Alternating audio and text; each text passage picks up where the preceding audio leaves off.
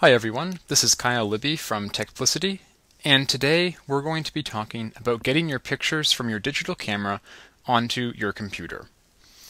Now, there are really three basic ways to do this, and we're going to start with the first way right now.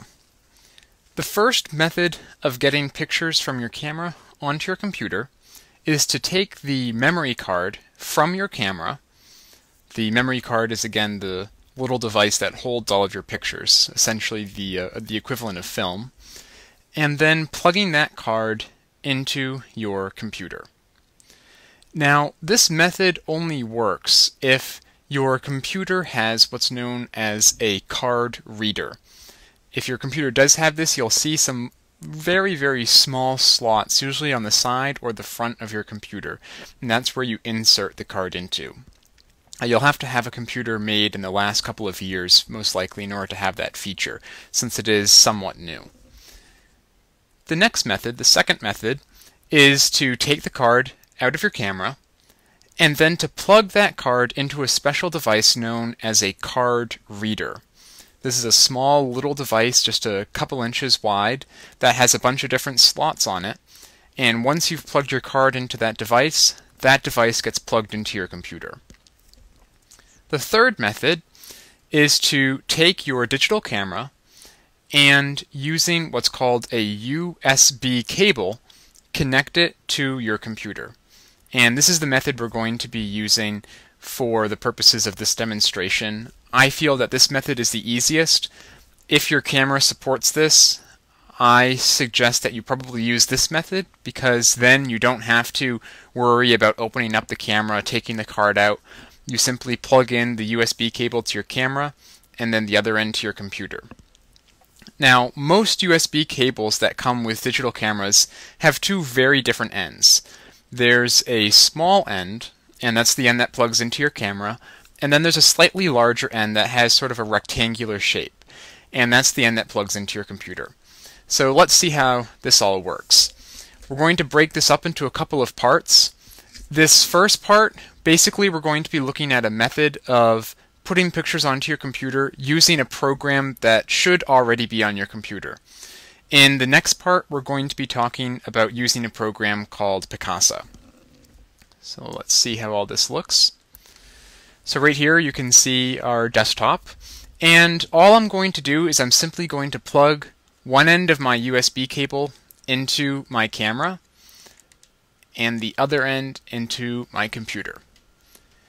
And it really doesn't matter which order you do it in. Some people actually leave their USB cable plugged into their computer all the time, so then all they have to do is just plug in the camera. It's really up to you. Now, as you can see, nothing is happening on our screen. So if you plug in your camera and you don't see anything happen in a few seconds, turn your camera on. Some cameras will automatically turn on when they're connected to a computer. Others you have to turn on manually. So I'm just going to press the power button of my camera. And what should happen is your computer should bring up a little window right here. And basically what the computer is doing is asking us what we want to do with this camera. And it gives us three different, essentially, tools to let us do something with those pictures. So we have these three different options right here. And I'm going to be using the second option, which says Microsoft Scanner and Camera Wizard. And right beneath that it says download pictures from a camera or scanner. So that's what we want to do. Since it's highlighted in blue, you can see that blue box around it, I'm just going to click OK.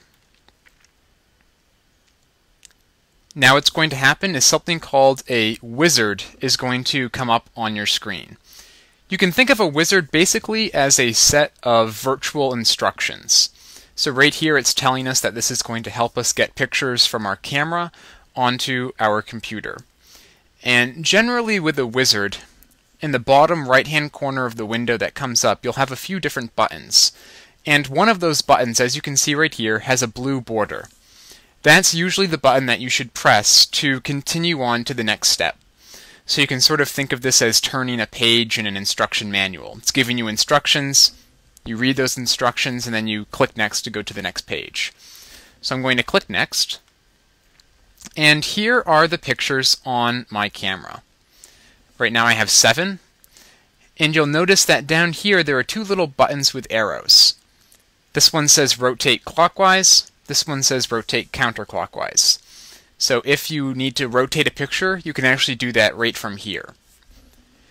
Since you can see what the pictures look like, in this case these are pictures of a hawk that I took, if you see a picture that you don't like and you don't want that to go onto your computer, you can simply check on the box right here so the check disappears, and then that picture won't be included when you bring it over to your computer. In this case I do want all the pictures, so I'm going to leave that checked. And the last major important section of this page is the button that says Next. So again, it's just like the previous page. Once you look through, everything looks right, then you just click Next to go on to the next step. Right here you have to give a name for these pictures. So you can see right here that the name Hawk Pictures is already typed in for me. That's because I already brought these pictures in previously, but generally what you would do is just type in a name. So let me create a new one here. I'll just type in Hawk. And beneath that it tells you that it's going to save this group of pictures to your My Pictures folder. And then within that folder you're going to have another folder called Hawk. And so you can think of this sort of like almost hanging file folders. You can put one folder within a folder. Right now we're going to have a folder called Hawk, which is contained within the My Pictures folder. And you can change that if you want, but that's usually the best place to put your pictures. You'll notice right below that it says delete pictures from my device after copying them. One of the nice things about digital cameras is that you can reuse your memory cards over and over. It's not like film where you can only use it once. And once you've brought your pictures onto your computer, you now have a safe copy of them somewhere, so you don't really need to keep them on your camera anymore. So if you want to get rid of them to free up space so you can take more pictures on that card, you can just check that box and it's going to delete all the pictures once they've been copied onto your computer. So right now I'm actually going to leave that unchecked though. But if you do want them deleted, you would just click on that. And then I'm going to click Next. Right here it shows us the progress of each picture. So here are the pictures that are being brought in on the right hand side. This process is known as importing.